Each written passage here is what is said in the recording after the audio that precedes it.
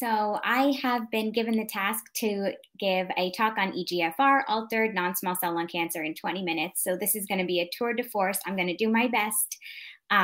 But please understand that this is just very high level, and I'm just scraping, the surface here. There's much more to be learned and much more to be said about this topic. Here are my disclosures. So today I'm going to talk about the evolution of lung cancer treatment just briefly, talk about non-small cell lung cancer in the advanced stage setting, resistance alterations and mechanisms, early stage disease in the EGFR space, ASCO updates, because I'm sure you're all curious about those, although I'm sure you've heard much about them already. And then I'm going to summarize everything with some take-home points. So as you can see, lung cancer first started off as just lung cancer. Then we understand that there's non-small cell and small cell. Then we understand that there's more histologic breakdown like squamous and non-small cell and large cell neuroendocrine. And then we move on to molecular pathology, and we start to understand that there's more than just histologic breakdown. There's driver alterations and fusions that could be driving this lung cancer growth. So that's where my topic is going to be focused today, specifically on those that harbor EGFR alterations. So in 1999, we really didn't know all that much about lung cancer. 79% of alterations were unknown. Now fast forward to 2023, and this is what we are dealing with nowadays, plus more. So what do we do with this data tsunami?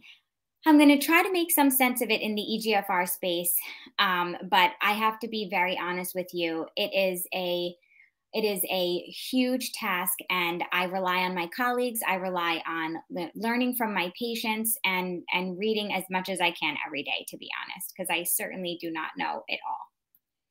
So let's talk about EGFR in the advanced stage or stage 4 setting.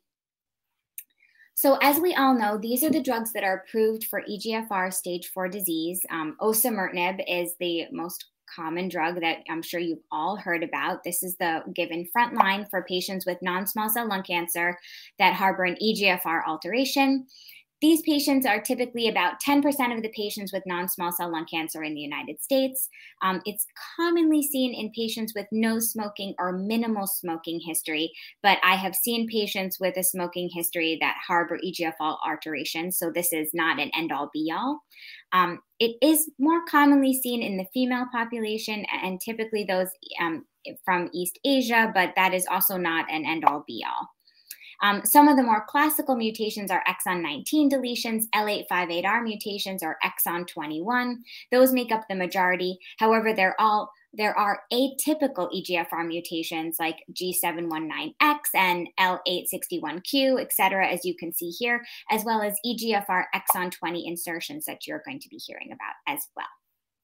So some of the key toxicities of these tyrosine kinase inhibitor drugs that we use to treat patients that harbor this alteration is really rash and diarrhea, but that is not the only side effect. Sometimes we see pneumonitis, we see paronychia or nail changes, and we can see thrombocytopenia or other cytopenias, meaning certain lines of our blood count can go down. Most commonly, I see platelets.